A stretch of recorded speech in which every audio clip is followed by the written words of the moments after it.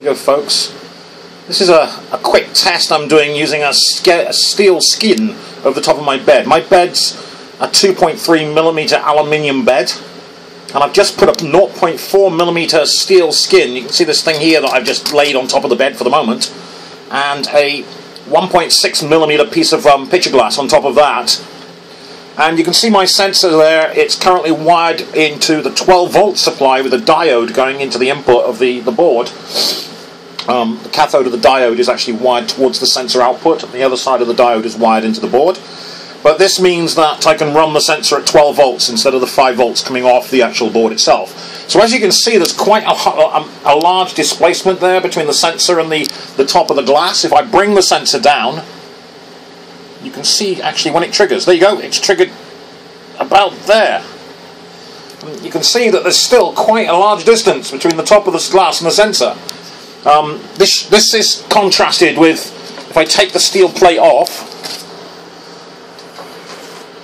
and just put the glass back onto the aluminium itself. There you go. So this is just the aluminium bed with the steel plate on top of it, and try to bring it down to trigger,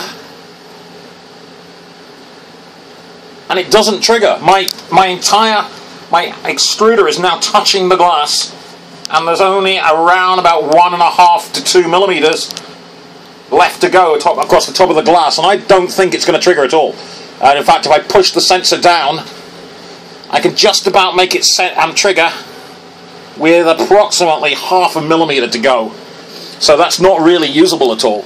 But by putting the steel plate onto it, and this plate is very rough, I'm still got to finish it yet. You can see the very nasty edges on it and things like that, so that's going to go through and get finished and cut to the right size.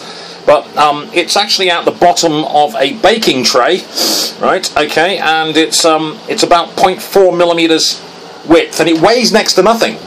It probably weighs less than the glass. Okay, so I'm going to give that a go, get that plate cleaned up, get it mounted properly onto the bed, and get my system all set up to use it, and see whether that gives me a better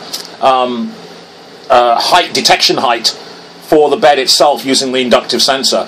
The use of the 12-volt supply is new as well, and the diode and the 12-volt supply seems to be working really well. I haven't seen any problems with that at all, and I've just been playing around with it this afternoon. But that seems to work extremely well indeed. Okay, thank you very much. This is Tim Hawkins.